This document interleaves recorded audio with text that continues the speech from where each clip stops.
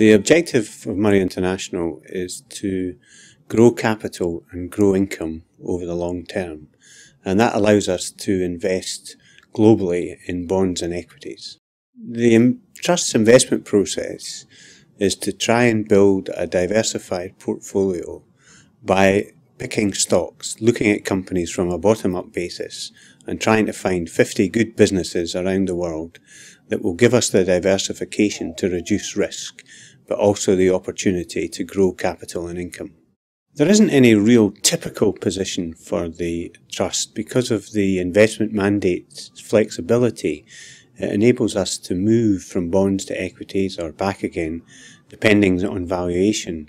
So it really depends what time in the cycle we're at and where the opportunities lie as to how the portfolio actually looks.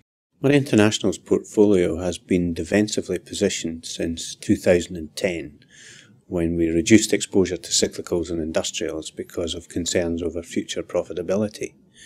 That defensive position has stood the Trust in good stead during some difficult times, especially in 2011 during a down year.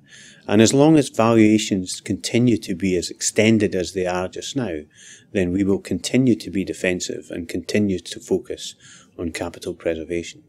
The expectation and outlook for investment returns over the long term is probably the most difficult question to answer, because different shareholders will have different expectations from what they get from the investment. Some are looking for capital gain, some are looking for capital preservation, and most will probably be looking for income growth.